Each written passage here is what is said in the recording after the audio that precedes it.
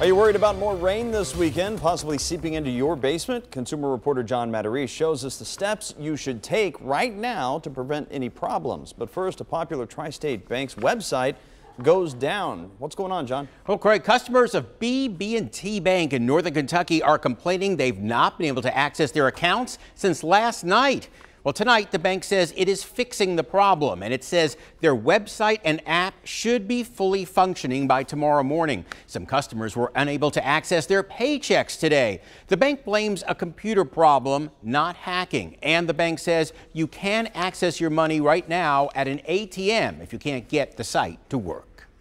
Most tri-state homeowners made it through this wet week without any flooding, but your luck could run out this weekend because of another couple of inches of rain already falling on saturated ground. So we have word on what you can do now.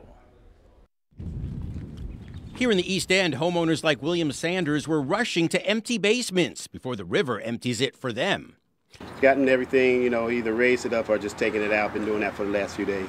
Kenyatta Morris of KP Heating and Cooling was going a step further, removing the control panel and blower from a furnace just in case. A lot of water in there. We have a sump pump in there right now as we're speaking to make sure that, it doesn't raise too high. Most of us don't have to go that far, but another 2 inches of rain will still mean wet basements. Preparation is a smart move because here's the thing. If you think there's even a chance you may get some rainwater in your basement this weekend, you want to take some steps right now to minimize the damage.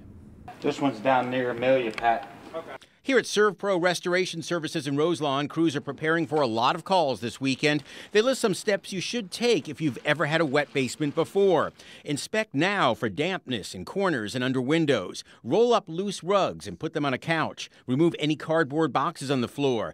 If you don't thoroughly dry the materials, you will have mold growth. We have a high potential for mold growth in the greater Cincinnati area. So it's really important that you remove everything that you can, dry it out thoroughly, and let the professionals handle it properly. And finally, make sure your sump pump, if you have one, is working.